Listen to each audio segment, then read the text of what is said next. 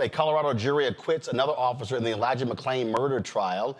After 2.5 weeks of testimony, the jury found Nathan Woodyard, the third Aurora police officer on trial for the 2019 death of Elijah McClain, innocent of reckless manslaughter. The trial focused on what had ultimately killed McClain, who was stopped walking home from a convenience store on August 24, 2019. He was reported to 911 as suspicious for wearing a black ski mask and listening to music. After the police stopped him, officers quickly became physical with McClain.